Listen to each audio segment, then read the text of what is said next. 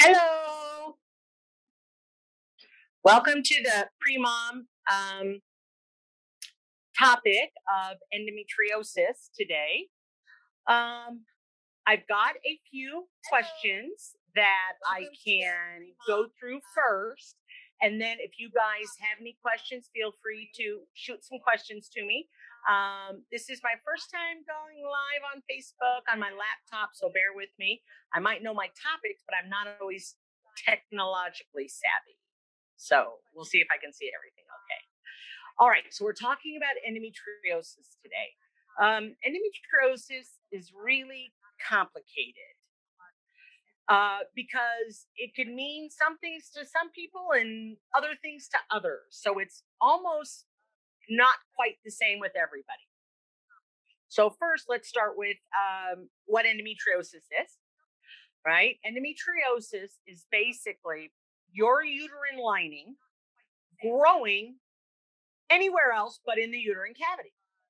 How does that happen? Well, those little special cells that grow a nice thick lining every month, they can escape from the uterine cavity, right? Especially out the tubes.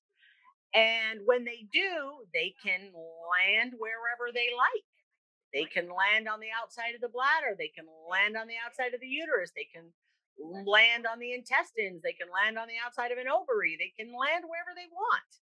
And now this endometrial tissue that has escaped is going to behave the only way it knows how, and that is it grows thicker in the first 2 weeks, and then eventually, after a couple of more weeks of not finding out you're pregnant, you shed that lining. So the same thing happens with these endometrial deposits.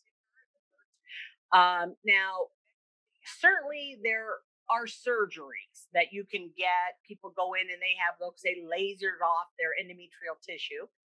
And that will certainly alleviate a lot of the symptoms, but not forever generally. Why? Because you have a period every month and these little endometrial cell tissue can escape every month as well. And certainly as it builds up over time and gets heavier and thicker, that's when you start to become more symptomatic.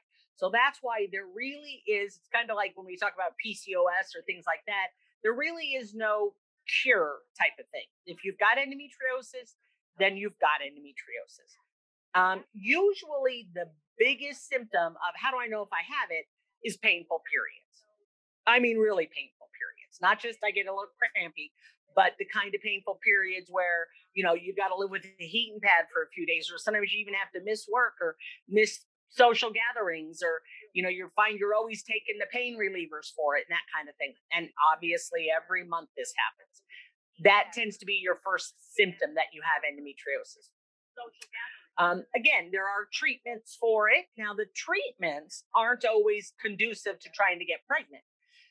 And if you think about it, based on what I just explained, that endometriosis is just endometrial tissue in places it's not supposed to. And again, when you get that period, that tissue that is elsewhere in your abdominal cavity will also shed and cause that great discomfort. So there are treatments that basically involve not growing an endometrial lining, or staving off periods.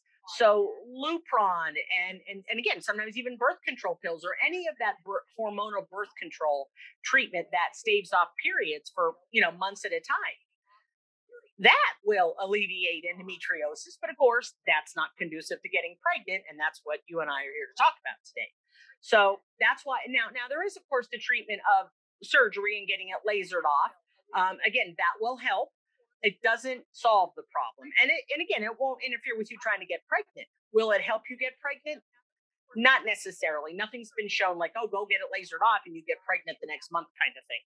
Nothing like that. I'm just looking at my list of questions. How serious is endometriosis? Well, there are certainly, and another topic that comes up, there are stages of endometriosis, from minimal, stage 1, all the way up to stage 4. Certainly those that have stage 3 and stage 4 have it much more serious and are markedly more symptomatic. Pain during intercourse, pain during bowel movements, and certainly pain during periods. Again, I wish I could tell you there was a magic answer to solving endometriosis, but generally there is not. Um, can I have a baby with endometriosis? Absolutely, you can have a baby. There's nothing wrong with your uterus. There's nothing wrong with your eggs just because you have endometriosis. Um, this is where endometriosis can get a little bit complicated because now not all, reproductive endocrinologists or docs necessarily subscribe to the idea that endometriosis might be your immune system, might kickstart this immune system into overdrive and not allow you to get pregnant. When I worked for an IVF clinic for years and years, the doctor I worked for very much subscribed to the idea that endometriosis basically causes your immune system, if you will, to be hyperactive because it's busy cleaning up endometriosis all the time. And this immune system can cause recurrent pregnancy loss. So when you stop and think, well, I've been told I have endometriosis, or I think I might have endometriosis. Will it impact me getting pregnant? Generally, you don't have a problem getting pregnant. You have a problem staying pregnant. If this happens with you, it doesn't necessarily happen with everybody. And again, not everybody believes in this. Now, your next question should be, okay, well, what can I do about that? Well, again, I'm from the IVF world, but there has to be treatments like intralipid infusions. Doctors will run a gamut of blood work to see if you have activated killer cells and this type of thing. And again, treatment is any of the immune treatments. Generally, these are not given when you're just trying to conceive on your own. Can I leave endometriosis untreated? How is it treated?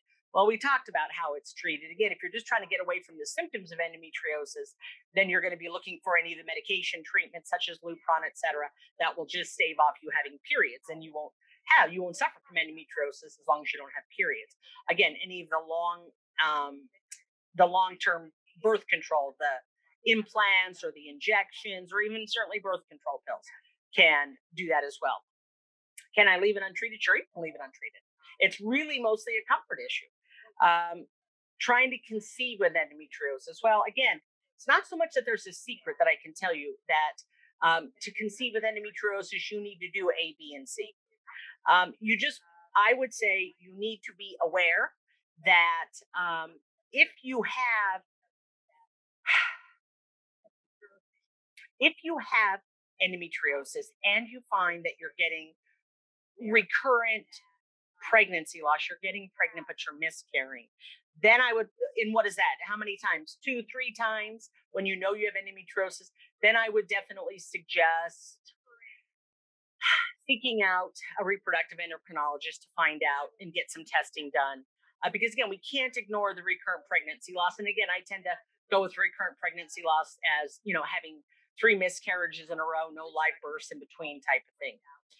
Because of course, miscarriages are fairly common. And so you can't always look to, blame them on endometriosis. So we don't want to jump to any conclusions yet. What else about endometriosis? I wish I could tell you that there definitely were, special treatments and nutrition or things that you could do at home that solve the problem of endometriosis. Certainly there are other providers on here that are markedly more familiar with those type of things. So I'm going to kind of defer to that a little bit, just kind of go off of my experience with endometriosis. But again, my experience with endometriosis is a lot of women have endometriosis, about 10% of the ovulating women have endometriosis. And you know what? They get pregnant and have babies without a problem. So endometriosis tends to be more of an issue with just your daily life, meaning the discomfort that you undergo when you're having a period. It's, again, my experience has been it can be absolutely horrendous. That's about all I guess I wanted to add in to tell you a little bit about endometriosis today. When it comes to a good question about success with endometriosis, like I said earlier, of course, most women with endometriosis have no problem getting pregnant, and they do successfully get pregnant. Again, a lot of my experience has been in the IVF world, where I have women who have to come to us with recurrent pregnancy loss. Again, with the thought being that maybe the immune system just kicks in too much, and while it's trying to clean up, if you will, all of the endometriosis, it may actually, prevent this little foreign baby from implanting. And again, there are treatments. Intralipid infusion, which is an IV infusion done around your IVF. And again, it was very successful. Um, there was the pregnancy rate was basically the same as long as you did the treatment. But there were a lot of women who will tell you that they failed IVF, or they didn't manage to conceive with perfectly good embryos. And that's when, again, the physician I worked for basically went into immune treatment for endometriosis.